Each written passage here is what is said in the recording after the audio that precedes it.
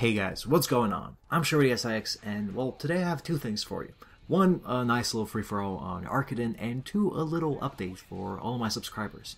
So, to start off with the game, it's a 30 for 9 or 8, I want to say, on Arkaden, but the score doesn't really do the game justice because, I can't really put my finger on why, but I really enjoyed this game. It was just a lot of fun to actually play, so I hope you guys actually enjoy watching it. But if I had to take a wild guess, it'd probably be the people in this game.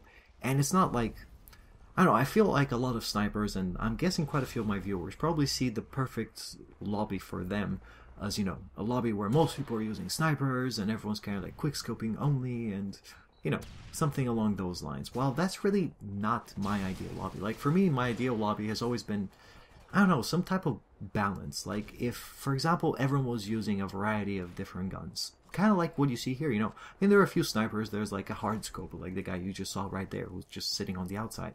There's a zebra guy, or I have no idea how to pronounce that, who's running around trying to quickscope, but, with C4 and, what was that? It wasn't a portable radar, the heartbeat sensor. Thank you, there you go. And, and then there's this guy who actually gets quite a few nice shots now and then. But the point is, there was a wide variety of of guns used in the game, and that actually makes a lot of fun for me, because, it's not just the same thing repetitively over and over and over again. Like, for example, I know a lot of people have, trouble with C4, or when someone uses C4, it kind of drives them crazy, and to be honest, yeah, I get pretty annoyed when someone's just throwing C4 everywhere, and then, you have a free-for-all with 7 out of 8 people kind of throwing C4 in every possible direction and just having explosions happen everywhere. Okay, that's not fun for everyone, but when there's some balance, it's actually great, and that's exactly what I'm looking forward to. Well, okay, free kill, but moving on. So, I just want to let you guys know why this game was actually so much fun for me, and I even stayed in this lobby with this exact same group of guys, and we ended up having quite a few decent matches together, and I might even have another uploadable game or two from that exact same session. But, moving on. So, the one thing is, you may have noticed I have not uploaded too many videos in the last week or so.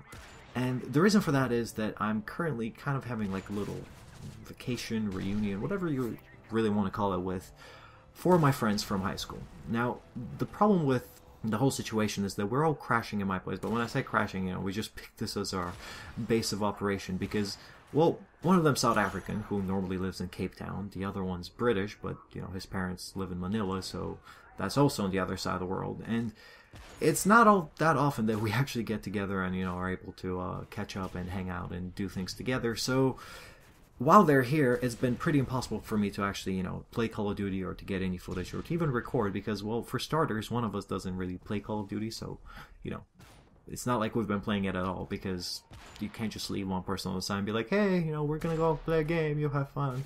It doesn't really work out. And at the same time, even if I wanted to post some gameplay from the few games we have played, like, let's say, GTA 5 Online, which has been a ton of fun, and, we're all, like, we got into a few lobbies and did some races together and stuff like that, which was a lot of fun again, but just the process of actually recording a commentary, requires people leave the house, you have quiet, nothing's happening around you, that kind of stuff. And in all fairness, up until they leave, which will be on the 25th of October, so basically 2 weeks from now, I don't see myself, posting way too many more commentaries because just of how difficult it is. I'll try to get a couple more out if I can, but no promises. But either way, once they leave, it will ironically be very close to when Ghost is coming out, so obviously once that comes out, I will hopefully have my solitude back and be able to upload some more, videos and actually kind of focus on a game for a change, because I remember the very similar thing happened with Black Ops 2 last year, where I was really, I was really excited. I wanted to play the game. I actually got a release date, and